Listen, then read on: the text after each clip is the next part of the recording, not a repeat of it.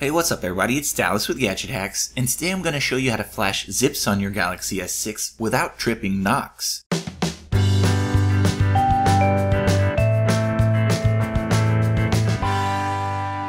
Now if you're a Samsung owner and an Android modder, you probably have a decent idea of what the KNOX counter is and how it impacts your warranty. But just in case you're not up to speed on that topic, I'll give you a brief refresher.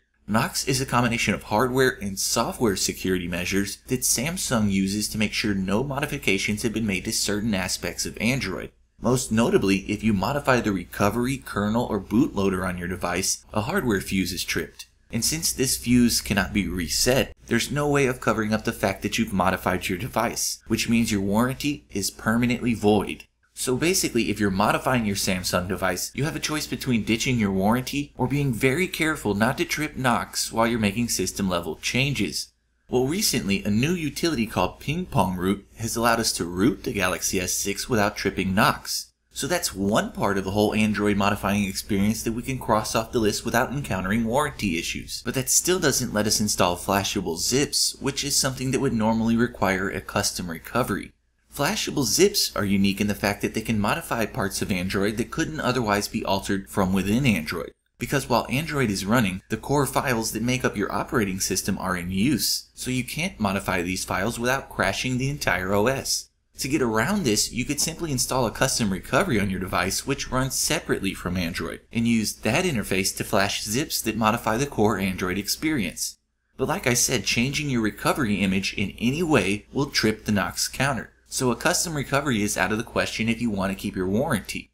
Well, thanks to a new app from developer Chainfire, we can now flash zips without installing a custom recovery. The app is called FlashFire, and it basically stops almost all Android processes from running so that there are no conflicts while it's installing a flashable zip.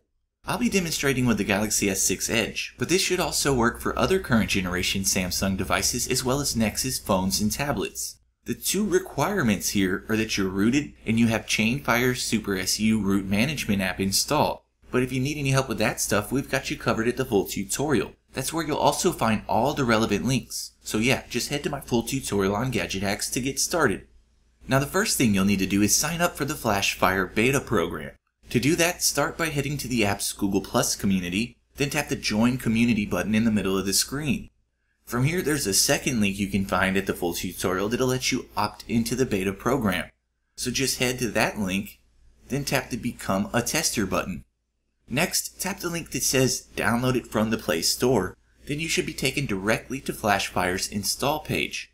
Now you may get an error when you tap this link the first time, because it can take up to an hour before Google Play recognizes that you've signed up for the beta program. But if that happens, just keep checking back and the app should become available to you within the hour. When it does, you can install FlashFire like you would any other app. So let me take care of that real quick.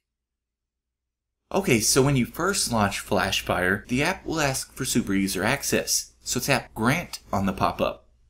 After that, you'll get a disclaimer message. So go ahead and hit Agree here. From here, head to the Actions section of the side navigation menu. This is really the main menu, and you've got a couple of messages that can be dismissed once you've read them. But just like with a custom recovery, the very first thing you should do with FlashFire is create a full backup. This will help if any zip you flash ever causes issues, since you can restore the backup to get everything back to normal. To get started with that, go ahead and tap the plus button at the bottom of the screen. From here, select the backup option, then choose Normal as your backup type. Next, just leave everything selected the way it already is, then press the check mark at the top of the screen. From here, you'll be bumped back out to the main menu. And if you notice down here at the bottom, there's now a flash button that you can use. To start with your backup, go ahead and tap this button. Then all you'd have to do is press OK on this pop-up to get the backup going.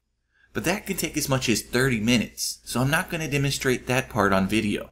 Instead, I'll move on to the main feature here, which is flashing zips from within Android. To get started with that, head to the Action menu just the same, then hit the plus button again. This time though, select the Flash Zip or OTA option. Then use this next menu to find and select the zip you want to flash. Once you've done that, tap the check icon at the top of the screen, then you'll be taken to the main menu again. From here, tap the Flash button, then press OK on the pop-up. At this point, FlashFire will stop all non-essential Android processes and your screen will go black. Shortly after that, you should see a script running. Then finally, you'll see your zip being flashed. When that's finished, your phone will automatically reboot and the zip will be installed. And while standard zips will not trip your KNOX counter, keep in mind that any zip that makes changes to your kernel, recovery, or bootloader will still trip KNOX. But in the end, FlashFire makes it possible to install almost any zip on your Samsung device without using a custom recovery or tripping the KNOX counter.